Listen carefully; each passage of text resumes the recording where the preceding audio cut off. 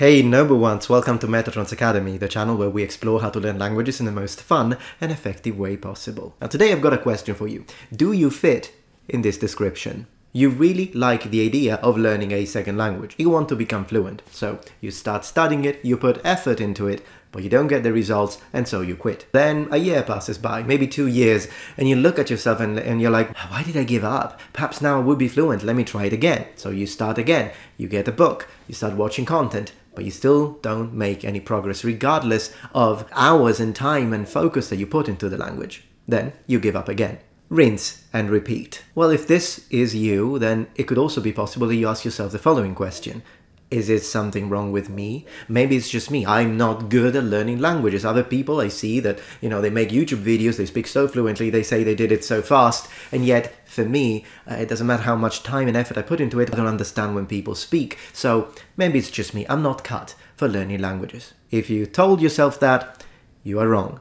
Let me tell you why. First and foremost, please keep in mind that you are not alone in this. A lot of people do this, and I myself, with one of the many languages that I've studied, I did have this experience too. So asking yourself, is something wrong with me, is the wrong question. The question you need to ask is, why did I quit so many times in the first place? And there are 4 points that I'd like to use throughout this video to help you figure out why you quit, so that next time you pick up a language, you won't quit again and you will 100% reach your fluency goals. So problem number 1 is incorrect goals. And this is probably not even your fault. There's so much marketing out there where people saying, oh, I picked up a language in 2 weeks, so I got fluent in 6 weeks, how to become fluent in just a month. And this is just that. Marketing. Those are lies to either sell you a book, sell you something, or get views. It's clickbait. Unfortunately, what that does is that it creates incorrect expectations. So you think, hey, if someone did it in 2 weeks, I can definitely do it in a month. Reach fluency on your own without moving to the country in 1 month.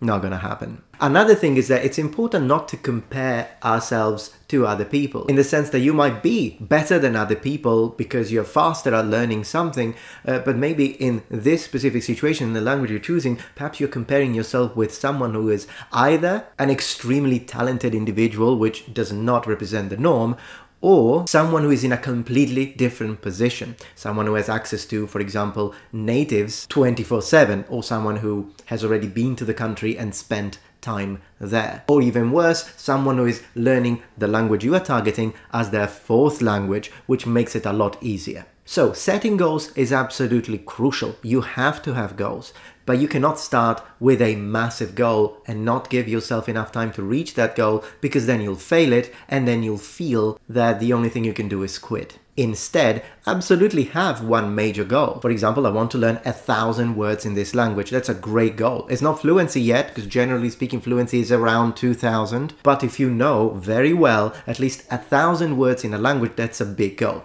And you need to give yourself a realistic goal depending on how much time you can spend. And that's in fact another point in connection to what we were saying before. Perhaps you're comparing yourself to someone who is a full-time student. Perhaps you're not. Maybe you have to work and therefore you can't dedicate as much time as they do, so obviously the time is going to stretch. Now, of course, words alone is not enough as a goal to learn a language. There are many other goals. You want to improve your pronunciation. You want to watch a certain amount of videos. You want to complete a course. There are many goals that you can create. Write them down, but give yourself enough time to reach those goals. Once you have the big goals, then start making smaller goals. For example, if the big goal is, I want to know extremely well and master 1,000 words, great.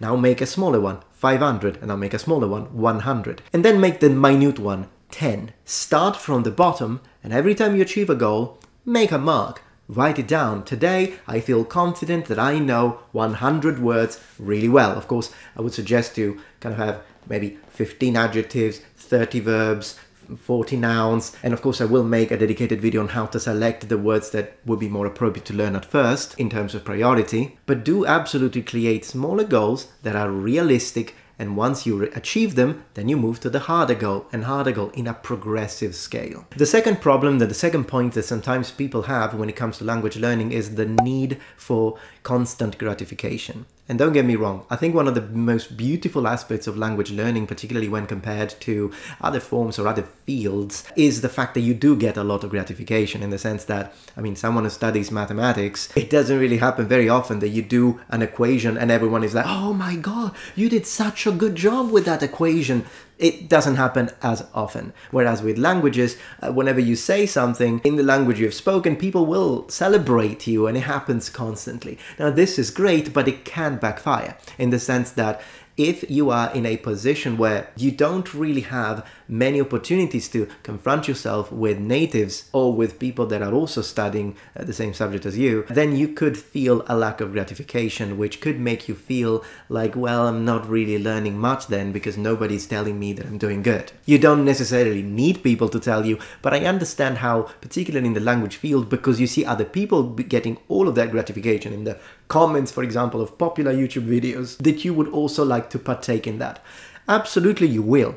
But once again, remember that you can't get instant gratification in the sense that you put literally 20 minutes into the language and you already want people to speak highly of your knowledge and language skill and ability. Give it time and the rewards will come. Another problem is often the wrong environment, in the sense that we put ourselves in a position of disadvantage when our goal is, for example, to learn fluency in French or Italian, but you remain in an fully Anglophone environment. Now, clearly the easiest way to break through this problem is to move to the country where you want to live, but as I said on my previous videos, I usually suggest people to do that after at least 1 year into the language, so that you don't go there completely oblivious of what's going on around you. But it is also important that for some people, they might not have the financial ability to move to another country. Maybe they don't have the connections, or perhaps you've got a job here, you've got a family, you're going to university for something else, or you literally cannot go. That doesn't mean that you can't learn. It just means that you might have to put more work into creating an environment that I like calling the simulation theory, and I will make a dedicated video to that.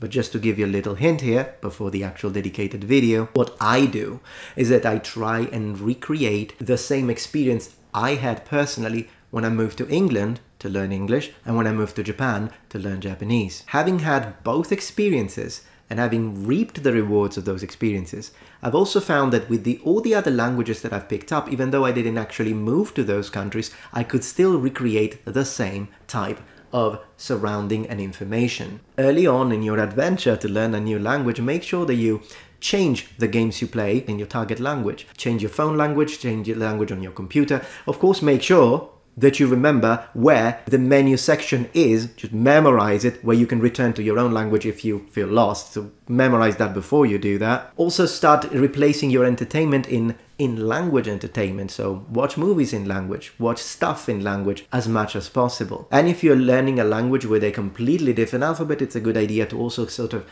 visually surround yourself with posters, game covers, magazines and novels in that language. Last but not least, the last point is, in fact, it connects to this one, it's insufficient stimuli. Another problem that often brings people down in the sense that they choose to quit their language study and journey is because they don't feel it's fun. They get bored, they don't want to do it. Maybe they wake up that morning when you were supposed to study and you're like, you know what, I just don't want to do it, or that, I don't care. Usually the reason for that is not that you really lost interest in the language, it's that you lost interest in the method you're using to study the language. It is absolutely necessary, and I'm adamant about this, that you have fun as you study. Study should never, not even a second, should study be boring as watching the grass grow. So another thing that might have brought you to the decision of quitting is because you weren't doing things that you enjoyed. So for example, find other creators that make it fun, watch videos, watch classes. If you're into football, watch football matches in the language. If you're into martial arts, watch martial arts about that language and that culture, of course. But of course, I'll go into the details of the best resources and most fun resources for learning a language on a dedicated video. I hope that this was useful. Thank you very much for visiting Metatron's Academy.